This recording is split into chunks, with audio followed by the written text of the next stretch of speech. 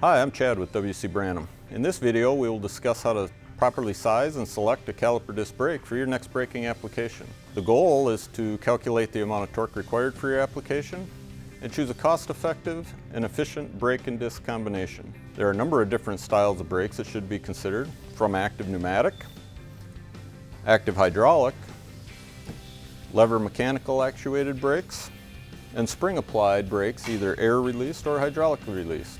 There are three main types of applications that we typically see. They include dynamic stopping, static holding, and tensioning applications. In this video, we will discuss the three differences between these applications. For dynamic stopping applications, we will consider all of the application variables, including the weight of the rotating mass, the radius gyration, dependent on the shape of the mass, the RPM, and the stopping time. With those variables, we will calculate the amount of torque required for your application. Once we determine the amount of torque, we'll refer to the available brake models and the resulting tangential force that they provide. We will multiply that times the braking radius for a desired disc diameter, and that will tell us if the brake and disc combination has the required torque for your application. If it's a frequent stopping application, we'll want to consider the energy generation and the heat dissipation and make sure that the brake disc combination can adequately dissipate the heat.